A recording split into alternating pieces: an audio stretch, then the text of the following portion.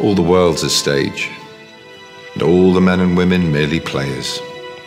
They have their exits and their entrances, and one man in his time plays many parts, his acts being 7 ages.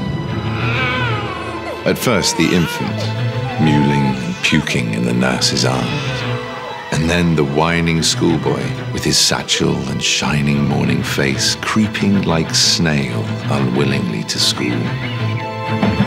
And then the lover, sighing like furnace with a woeful ballad made to his mistress' eyebrow. Then a soldier, full of strange oaths, and bearded like the pard, jealous in honor, sudden and quick in quarrel,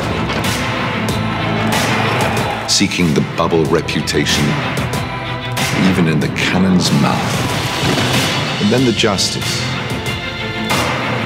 in fair round belly with good cape and line, with eyes severe and beard of formal cut, full of wise saws and modern instances. And so he plays his part.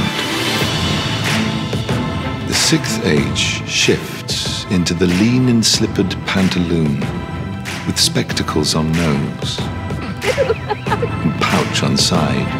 His youthful hose, well saved, a world too wide for his shrunk shank.